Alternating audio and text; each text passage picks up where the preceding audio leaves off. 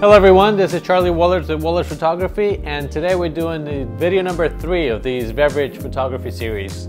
Today we're going to learn how to photograph a beverage with the natural bokeh in the background, or bokeh in the background, however you want to pronounce that word.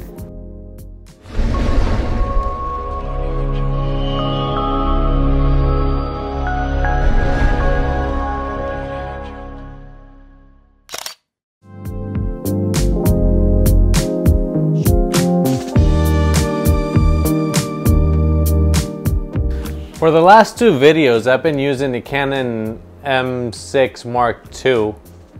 And the main reason is because I want to show that gear is not really that important. But on today's video, we need good bokeh. So for that, the gear is important. So I'm going to be shooting with the Canon 5D Mark IV and the 70-200 2.8 lens. Bokeh is a Japanese word that means out of focus. When you look at a professional image and you see that soft background that's out of focus, and when you got lights, you see those balls of light that just glow in the background, that's what bokeh is.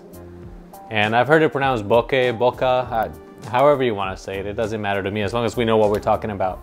To obtain this effect, you need a longer lens, at least a 50mm, and a very wide aperture, like a 1.4 or a 2.8 with a long lens. So that's why I'm using the 70-200. It's a 2.8 all the way through, and that's really gonna help get those bokeh balls in the background. This little camera, I have the kit lens, and it's an 18-45. 45mm is enough to get those bokeh balls, but it's a 5.6 lens. So it's not wide enough. I'm going to show you a couple of images side by side from each camera to see if you can tell the difference.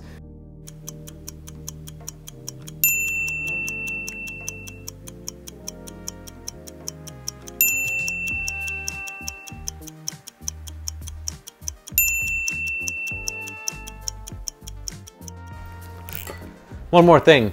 To get good defined bokeh, you need to be pretty far away from your background. Your subject needs to be far away from your background. On this tabletop studio, I don't have a lot of room. So I'm gonna come up with a couple ideas here and see how the best way to do this. Let me start trial and error like I usually do, and I learn a lot as I go. So let me set up my lights and go from there. The best way to, for me, the best way to appreciate this background is to shoot on a darker background, and then you have those highlights. If everything is bright, you're gonna see something out of focus, but it's not gonna be as appreciated as if you're shooting a dark drink. So this set is very similar to what we used before for the dark. I added these LED string lights because that's what I'm gonna use for bokeh right now. There's a couple of different ways, but this is the first one I'm gonna show you. Having that, this is maybe 3 feet away from my glass, so that should be enough to get a good out of focus glow in the background. I've moved the lights a little bit. I have one in the back as before, one back here, and I have another one here to the side front.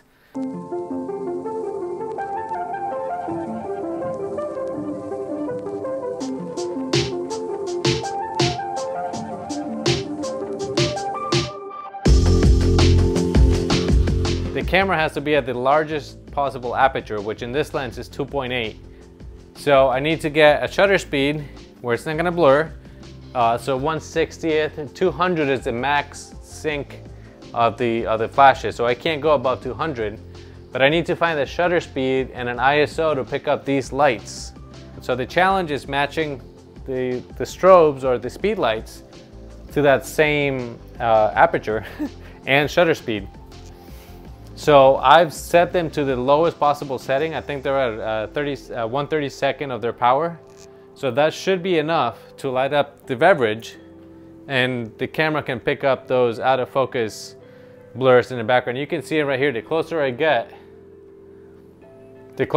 to the lens, the more blur you get in the background, and that's exactly what's happening. This is a 2.8 lens, and that's what I want to do with the 70-200, which is also a 2.8. But the more distance there is between you and the subject, the more of that out of focus you're gonna get, and that's what we're going for. There's something else that I just encountered when doing a couple of test shots. Because I'm shooting at 2.8, my video lights are interfering with the shoot. On the very first video I made, I talked about using your live view function on your camera and doing the exposure simulation.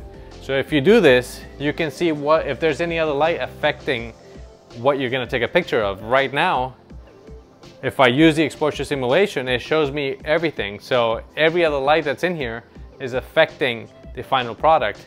I don't want that. So I need to start shutting lights off because I need to use that 2.8.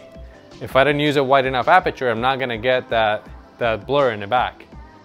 Keep using that exposure simulation, at least just so you can figure out your settings. Once you're done with that, then you can get rid of that. But for now, let's try to reset everything and find out what light is interfering and what light isn't. So shooting like this has its own set of challenges, and that's because when you're doing a shallow depth of field and shooting at 2.8 or a very large aperture, ambient light interferes with your image. So you need to keep the ambient light as dim as possible, but your camera still needs to focus. So it needs light to be able to focus.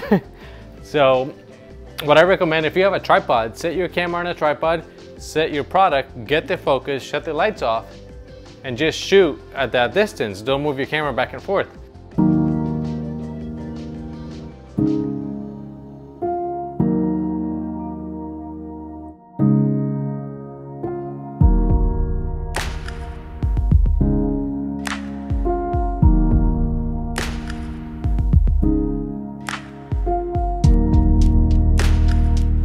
But as I said, there's a second way to get this bokeh effect. So let me set it up and I'll show you the other way that you could do this.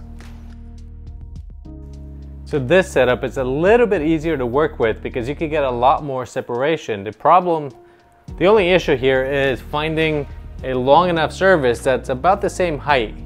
So right here, I'm in a kitchen. I got my drink here on this counter, and on this stove in the background, I placed a black foam board and I stacked glasses. So I have quite a few glasses that I found around the house that I stacked in the background. And I took the diffuser away from one of the flashes and aimed it directly at the glasses.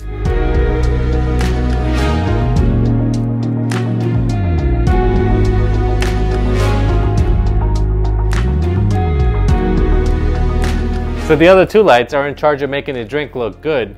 But for now, I have that not diffused light in the background at low power, and these other here also at low power, but that gives me a lot more distance between the subject and the background, which gives me a much better bokeh.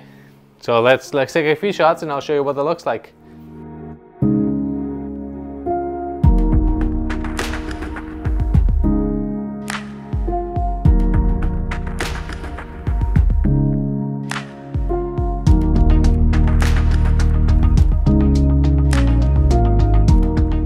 Just as in all the previous videos, lighting is key. You want to dial that light in first. But more than anything, your gear does matter when you're trying to get that soft background. On these side-to-side images, the small camera, the shorter lens just did not give you that soft bokeh. It just can't physically do it, and that's when limitations come in. I know some of these telephoto lenses and 2.8 lenses get really expensive, but it's the only way to get some of these effects. Or is it? There's one more way that you can get these effects, and that's by shooting these objects, these glasses, on purpose out of focus. So take your little camera, focus as close as you can to nothing on manual focus, and then take that picture. Then we take that image into Photoshop as a layer and change the luminosity, and that's gonna blend with your isolated on black drink. You're gonna blend it, and you might have to mask out a little bit here and there, but that's gonna blend it and give you that same effect. So there's always ways around not having the appropriate gear. It's just what I recommend getting it right on camera, but it can be very expensive. So if you don't have the finances and you don't have the gear, there's another way around it. You do need to have a software editor, or like Photoshop, or I use Affinity Pro, and it works just as well as Photoshop does without the descriptions. So it does a great job. It's just not getting it on camera, but you could still get those images. So don't forget, there's always options.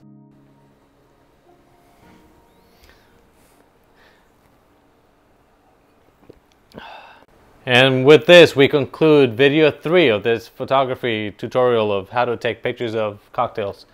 The next video is gonna be about splashes, and we're gonna take into account everything we've learned in the previous videos: how to set your cocktail, how to light up your cocktail, how to light up the background. That's for later. Thank you very much for watching this video. If you liked it, please click the like button. Please subscribe if you haven't. It really does help me out a lot. And we'll see you next time. Cheers.